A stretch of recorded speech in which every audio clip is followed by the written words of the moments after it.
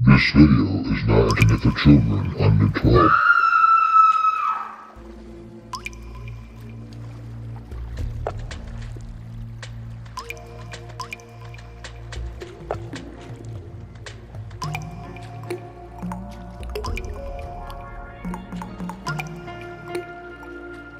Good morning, YouTube. Sleep Arnold. I'm up and early. I'm recording this thing from last night, and I did some filters. Check this out. The first filter we have here is none. This is what it actually looked like when I started taking the recording. I watched it for a half hour. The little white dot on the pink object in the sky seemed to be moving a little bit. So I thought, well, it might be worth recording this. And so I took my cell phone, went live from the PC right to you guys for an hour. That video's up. It's kind of boring. You can hear me rambling because I was hyped up on coffee, I think. Anyways, a lot of people came. I think I had like 600 views. It was awesome. Anyways, who knows what this is? I don't. Let me show you some filters. I'm going to let it run for a minute, put some music on, and I'm going to show you some filters. I'll come back. Look at the object in the left-hand corner. When the filters come, you'll see what I'm talking about. I think that object is actually a planet. I can't really say so or not. It could be just a lens flare or whatever, but it still looks interesting. I couldn't pick nothing up on the X-ray. Anyways, keep watching. I got a time lapse, so it's not an hour and a half time lapse. I whittled it down to 6 to 7 minutes. But I want to get to the UFO part. Get ready. Okay.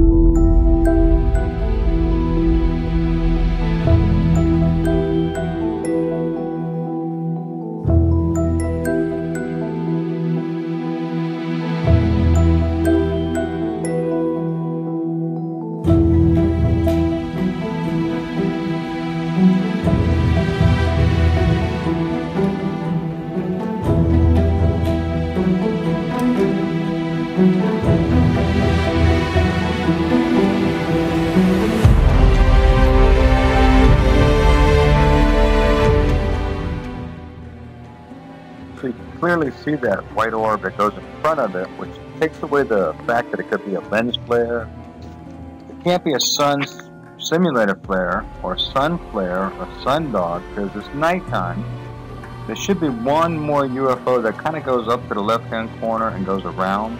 I don't know, the time lapse might be too fast for it, but I'll see if I can find it. Anyway, you notice a little, in this X-ray, you notice a little blue dot or a black dot on this one. You can still see the orb on the left coming up. I think that's Nibiru.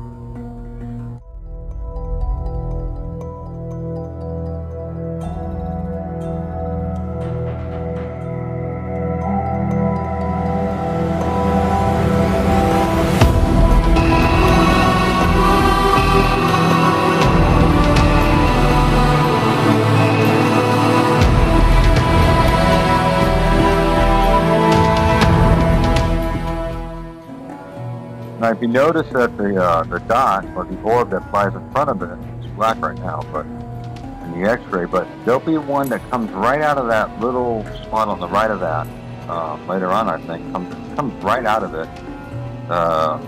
Igor and AJ, they both seen it and said, "Whoa!" I think they said, "Whoa, what's up?" A lot of these are planes going by. This is the original footage, people.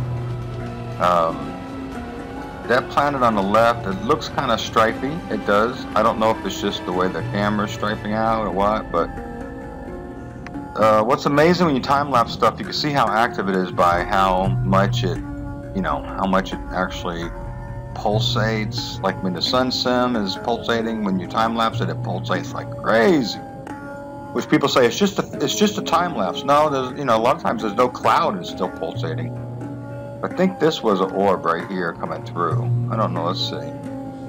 No filter at all on this. This is the original. That looks like it might have been a plane going by. There's a lot of helicopters and planes going by, like if they were trying to observe it. The question was what looks like 3 reflections behind it, or like reflections of it. Maybe it's emanating light. But if you remember, I caught that one capture. It was Chicamos, where I had the 3 sun simulators trying to cover that red planet and the other planets. Do you remember the red thing behind it? It had like layers. So what I'm going to do is put this through to a little forensic, take a couple snapshots, put it through some forensic, and see if I could bring out what this really is, okay? So I didn't really plan on doing forensic, but it'll only take a few minutes, and it'll be fun to see what it really is. Okay, let's try.